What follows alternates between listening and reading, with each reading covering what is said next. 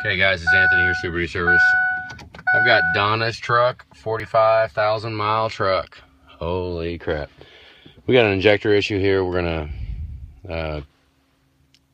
do a cold start and just double check which injector it's for. We pull it in the bay to get it done. Hang on. Okay, here you go. EVP, key on, engine off, it's okay. Let's kick it back off. Kick it on, cycle it, see what the FICM does.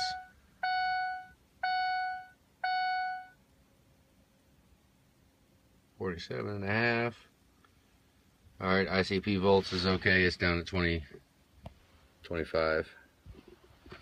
This is 06, so let me pull codes real quick. Well, damn. Random misfire. Cylinder 4, injector circuit low.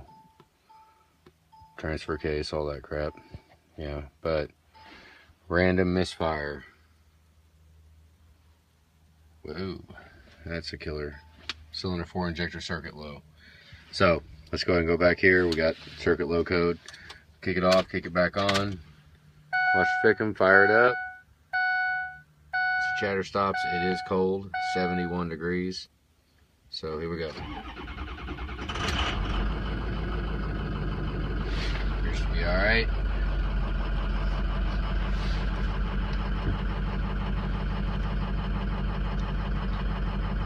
Number 4. I remember when she showed up, I already checked the wiring. Yeah, I checked the wiring on it, so that sucks. Just looks like number 4. I need to let it run for a minute, and then we'll do a compression test.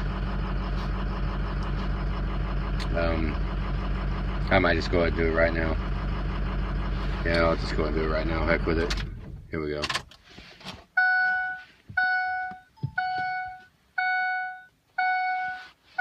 Oh.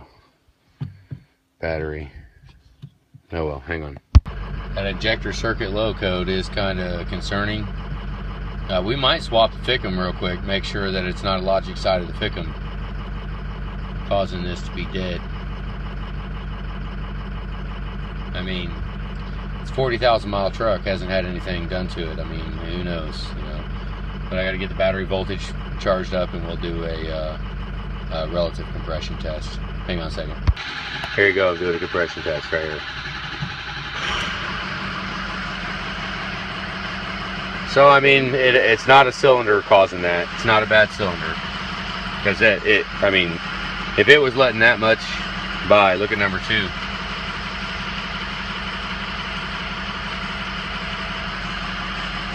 That ain't cool.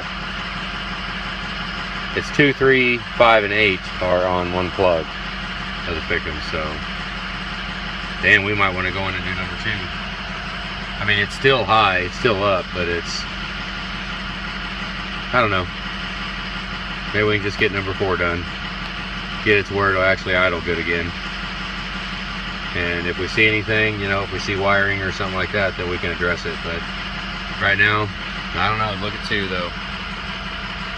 2's pretty concerning, so we'll just plan on going in and getting number 4 done, and then you know, checking out, I don't know, decide if we go in for number 2.